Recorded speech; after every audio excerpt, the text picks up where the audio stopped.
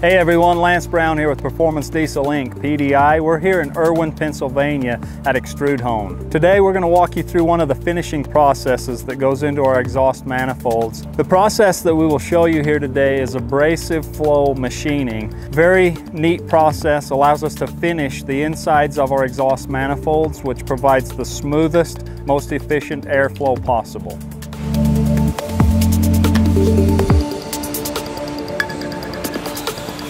All right, as you can see behind me here, this is the technique called abrasive flow machining. They're pumping media material through the internal portions of the manifold, smoothing out all of the porosity.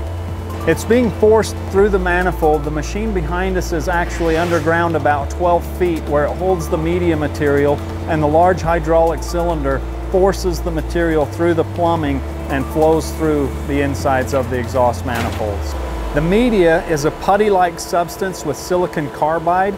The silicon carbide is what gives it the abrasive. As it flows through the insides of the manifolds, it is smoothing out all porosity and giving them the absolute best smooth finish.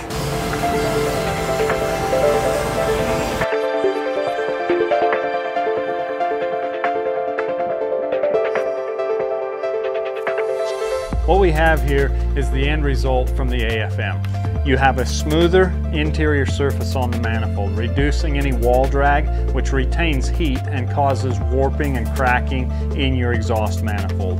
This is what helps us produce manifolds with an industry-leading 3-year manufacturer warranty.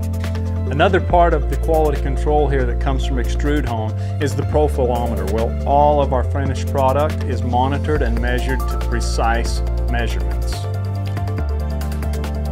All right, everyone, I hope you enjoyed the behind-the-scenes look that we give you on some of the facets that go into producing the PDI Big Boss exhaust manifolds.